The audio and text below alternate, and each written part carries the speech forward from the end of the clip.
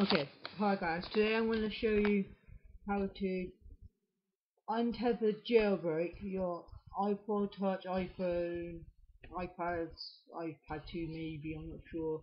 Basically I think maybe all iDevices. Untethered 4.3.1 just come out and I'm going to show you how to do it. Okay, so first connect your device to your computer. Connect it. Okay, it's connected. Once you and then after you want to download Redsnow. I'll provide a link in I'll provide a direct link to it. So no media file, no mega upload, no survey, direct link.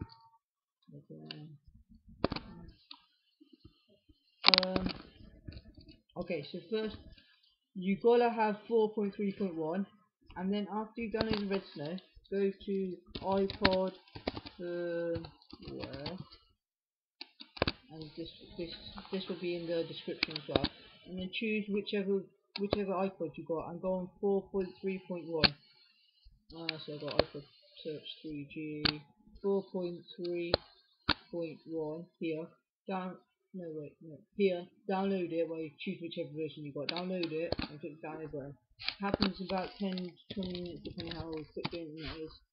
And then once you've done that, you open up Redsnow and extract it to your desktop.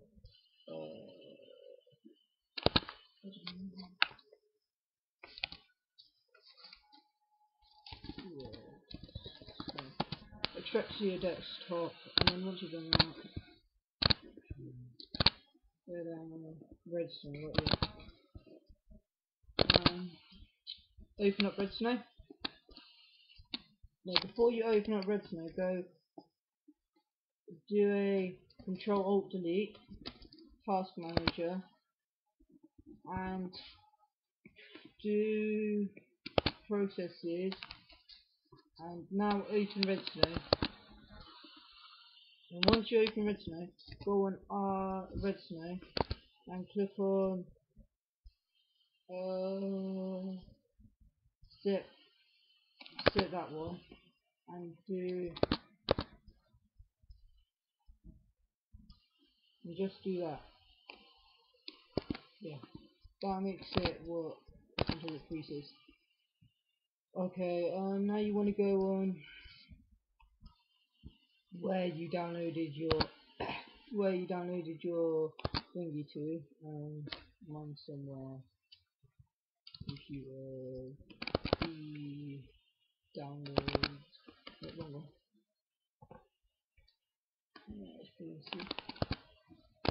See. Downloads. Okay, I might have a link on the description. Downloads. Okay, get the one 4.3.11. That one. Click OK. Now processes it. Select processing. It takes about not too long. This is simple jailbreak really. It's not a big jailbreak thing. It's just the best good jailbreak really. Just come out. I don't know. One day ago. Well, 5 hours or something. I'm not sure. Came out like one day ago. A couple of days ago. Okay. So now it's just patching up the kernel, gets the jailbreak data ready for you to jailbreak. Just wait for it to do. Okay, so you just want to do install cydia. That's all you have to do. You don't do anything else because it might not be supported. Go next.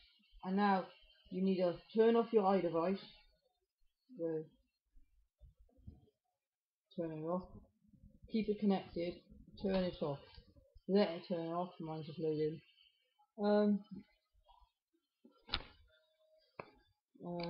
Yeah, just let it turn off. Mine's just loading. I'm sorry that I can't like put the camera on the iPod screen because I don't have a camera. I only can record the screen from Hypercam, so it doesn't really matter really. I'll just tell you the instructions. So you want to go, once it's shut off completely, click next, And now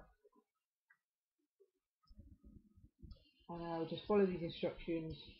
7, 6, 5, 4, 3, 2, 1. Yeah, just follow the instructions. Should be done in a couple of seconds. There we go, it's done. Now it just does the jailbreak very quickly. Wait for reboot. Yep. And basically that's what you do. Just wait until it finishes and you're jailbroken on 4.3.1. I might make a video on what to do after you jailbreak if like your first time jailbreakers, but I'm not sure. I might make a video on that, like what to do in cydia and stuff. Okay, so now it's like running little like script things on my iPod screen.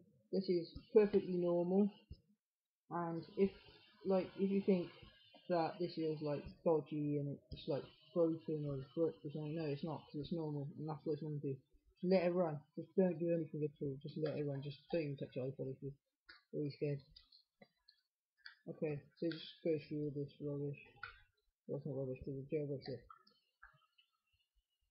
Okay, and then this pineapple comes on the screen. It goes moving applications and it goes like jailbreaking and cydia and stuff like that. I'll just save that.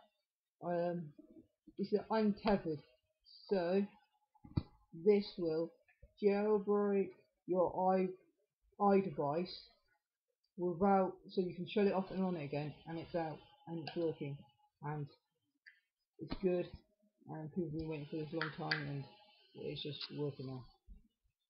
You could have used snowbreeze, but snowbreeze was tethered and it wasn't very good because once you've restored, even if you use iRev, sometimes you get errors and it doesn't really work.